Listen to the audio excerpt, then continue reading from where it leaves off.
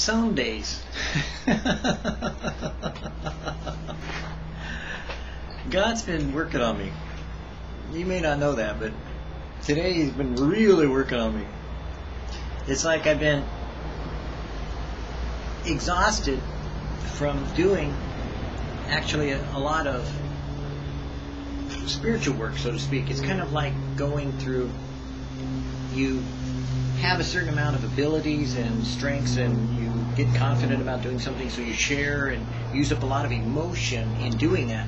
And that emotion takes a lot of toll on you because you wind up using up a lot of your energy, a lot of your spirit, so to speak. I mean, we have inside of us well springs of living water that comes flowing out of us whenever we talk about God. But at the same time, once you're done talking about God, you wind up being physically drained and emotionally down sometimes and kind of exhausted. So God typically will stop me because I'll keep going. If I have half a chance, I'll talk about God night and day and day and night, and I'll just keep going and going and going until you hardly have an opportunity to do anything else except for listen, because I'll just keep going. You know, I have actually had the opportunity to share Jesus for 24 hours straight. And I had a bro that was with me, and he was sharing Jesus too. And so we just kept building off of each other's joy and sharing the Word of God. And it was fun. I loved it. It was so exciting. And by the time he left, I was exhausted and wiped, and so was he. You know, it's kind of neat to be able to share those kind of things and to enjoy that kind of fellowship. But in ministry, you have to base your workload upon what you're capable of doing in a consistent, patterned way, because you don't want to suddenly just be spurtive, you know, where you suddenly start and stop, go and stop, go and stop. But you want to have a consistent flow, you know, that constantly is building up as you go closer and closer towards accomplishing whatever goal it is that you're doing. And with the Lord, He typically will take me through some challenges and some wrestling with me, because I can get a lot done. I can accomplish a lot of work, you know, in a short period of time, and I'll invent new ways to do even more. And then once I'm doing more, then I try to do more. And sometimes He says, stop. Stupid, you're burning out. Well, I don't burn out, but you know, you wind up being too tired for whatever it is that God would have you to want to do later. And sometimes God just wants you to stop because He wants to be with you. It's not like He wants you to keep going, you know, like you need to do things in the ministry and work, go, and be. But He wants you to share and to care for Him, as He too likewise shares and cares for you. And we come together in that communion of tenderness. Sometimes it's intimacy by way of just being fellowshipping one with the other in a tired sort of way. So today God stopped me right in the middle of, you know, a lot of things going on, and it was like I was chomping at the bit. I couldn't seem to get a handle on stopping, you know, and so I kind of did what I could, you know, and accomplished what I was going to get done, you know. And then as I was getting even more, you know, work towards doing stuff, God gave me this devotional today that says, quite bluntly, I make the opportunities. Never doubt. Have no fear. Watch the faintest tremor of fear, and stop all work, stop everything, and rest before me until you are joyful and strong again.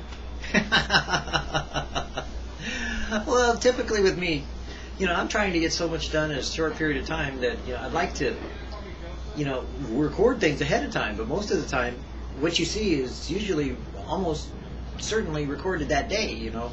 There's a few that are recorded ahead of time, but most of them now are recorded the same day, you know, and have to hurry up and record them and put them together and slap them together and upload them and, you know, move them here and move them there and get them out, you know, get them out. And then trying to do things at night to organize the websites and the blogs, you know, I mean, things are like exploding and, you know, getting up to thousands of people, you know, and ridiculously crazy things. And then because it's getting so big, then of course, because it's free, other things challenge you because they don't want you to use your free stuff in that big a way. So it's always God working with me to keep me from going too far, too fast, too quick, too high, too much by myself, you know, with Him and I alone, making like a Caleb and trying to go get the land and take it all. Deal in the same way with all tired feelings. I was weary too when on earth, and I separated myself from my disciples and sat and rested on the well. Rested, and then it was that the Samaritan woman was helped. I had to teach renewal of spirit, forced rest of body to my disciples. Then, as your example, I lay with my head on a pillow asleep in the boat. It was not as they thought indifference. They cried, "Master, don't you care that we perish?" I had to teach them that ceaseless activity was no part of my Father's plan. When Paul said, "I can do all things through Christ which strengthens me," he did not mean that he was to do all things and then rely on me to find strength. He meant that for all I told him to do, he could rely on my supplying the strength. My work in the world has been hindered by work. Too much work that's being worked out by work being worked in order to do the work, which isn't the way that I work. Many a tireless, nervous body has driven a spirit. The spirit should be the master always, and just simply and naturally use the body as need should rise. Rest in me. Do not seek to work for me. Never make opportunities. Just live with me and live for me and live with me. I do the work and I will make the opportunities. That's so much so true about people trying to sometimes evangelize when they aren't told to go evangelize. It's sometimes true about recording videos sometimes when you're not told to go record one. Sometimes you need to, and I need to, stop unless God says go, and usually I'm pretty good at, starting, but I'm not good at hearing when he says stop. Because usually, it's kind of like, okay, Lord, we're going now. You want me to stop? Okay. And today was one of those days where maybe it applies to you, and maybe you'll discover that God is in charge of the stopping as much as he's in charge of the going. You need to balance out the two so that your life isn't constantly work, or constantly ministry, but that you have a balance of that. And that every day you just flow with it. So that way the joy of the Lord, which is your strength, will always be outgoing and pouring out to other people so that they could feel the presence of God in the very words you speak and the things you say and the ministry of the Spirit as he shares through you those things that he wants to do with those that have a need to be encouraged in their day. Not just your way, but his way as he does it through you and he does it to you. So maybe together we're all experiencing this blessing of God, of learning to stop, take time, rest, and relax. Oh, if you're wondering why do I have this umbrella here?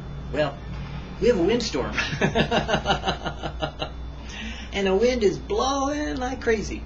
And it's really doing a number on my tomato plants. They've gotten so big and they've grown, and I finally planted them in one spot, because they're in their containers. I put the containers in one spot and kind of strung them up, some little strings that the tomato plants are growing on, and if the wind could get to them, it would just tear them apart. So it's blocking the wind. Works pretty good too. Kind of one of the things that God stopped me from doing everything else so that I would take care of business with the tomato plants. Maybe you have some business that God wants you to take care of, and it's not ministry. Maybe you need to take some time to rest so that you'll take care of the rest. Because maybe you have family needs and other emotional things that are going on in your life that God wants you to do. I know for me, I think I need a nap.